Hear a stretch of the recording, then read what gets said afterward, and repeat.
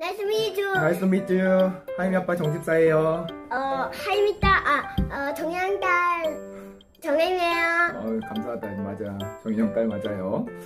자, 오늘의 믿음의유산 TV는 바로 하임아 어디가? 힌트를 넣을게요. 힌트가 뭔데?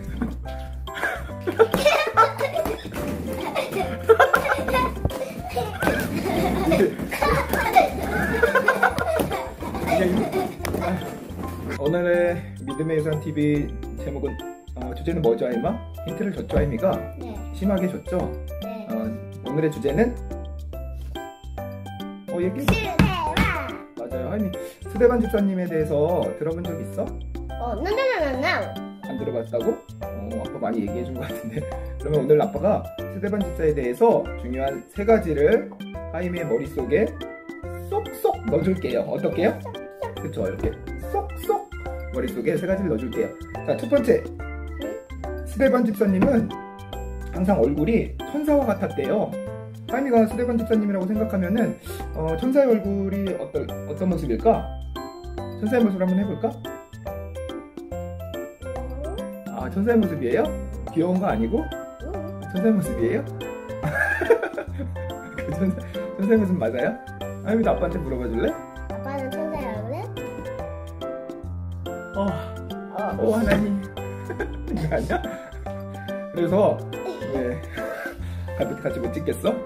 그래서 스데반 집사님은 하늘나라에 하나님의 영광과 예수님이 하나님 보좌 우편에 앉아 계신 것을 성령이 충만해서 본 거예요. 그래서 항상 천사의 모습을 하고 다녔던 거죠. 자, 그리고 알겠니? 그리고 두 번째, 스데반 집사님은 자신에게 돌을 던진 사람들을 용서해달라고 기도를 했어요. 하임이가 스데반 집사님이라면은 돌 던진 사람들을 용서해달라고 기도할 수 있을까? 어떨 것 같아? 뭐라고? 그냥 갈 거야. 그냥 간다고? 어디를 가? 집에. 집에? 돌을 맞았는데 피가 철철철 흐르는데?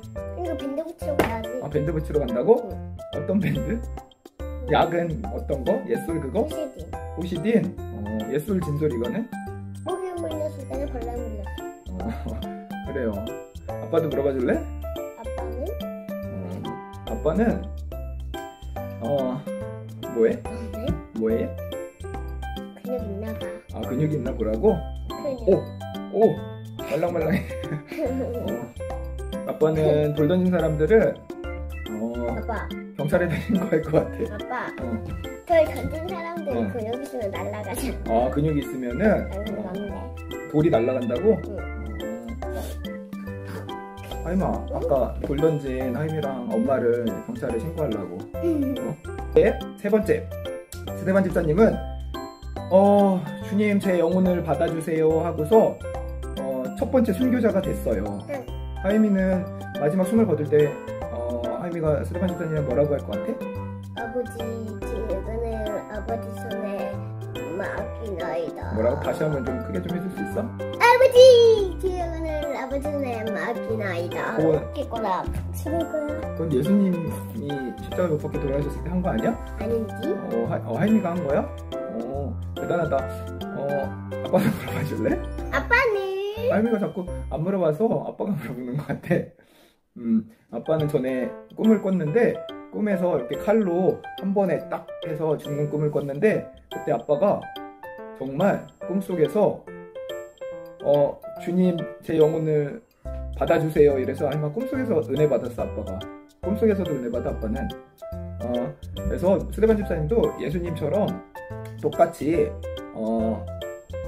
돌을 던진 사람들의 죄를 용서해달라고 하시고 그리고 주님 제 영혼을 받아달라고 하셨다라는 거야. 예수님의 그러한 삶을 똑같이 살아가려고 노력을 했다는 거지. 자, 하임이가 좋아하는 오늘의 퀴즈! 자, 첫 번째 퀴즈. 스데반 집사님은 천사의 얼굴을 했다. 하나, 둘, 셋. 오, 정답입니다. 성령 충만해서 항상 천사의 얼굴로 하셨다 그랬지? 자, 두 번째. 스데반 집사님은 돌을 던진 사람들을 저주했다. 저주가 무슨 말인지 알아? 알아. 맞아, 복수했다. 그런 거야. X. 맞아요. 스데반 집사님은 그들을 죄를 사해달라고 용서해달라고 기도했지? 다음에 세 번째 마지막 퀴즈. 스데반 집사님은 첫 번째 순교자다. 하나, 둘, 셋. 오, 정답입니다. 하임이 얼굴 어딨어? 아이고. 자, 첫 번째 순교한 거는 하임아, 예수님 제자들도 아니고, 목사님도 아니고, 장로님도 아니고, 첫 번째 순교자는 누구야? 집사님, 스데반 집사님이랑 아빠도 집사잖아, 그치? 그래서, 그 집사라는 직분이 너무나 막중한 것 같아요. 그래서 오늘 잘했고, 아빠는 하임이가 스데반 집사님처럼 성령이 아주 충만한 아이로 자랐으면 좋겠습니다. 자, 우리 다음 시간에 또 만날까요? 안녕. 안녕.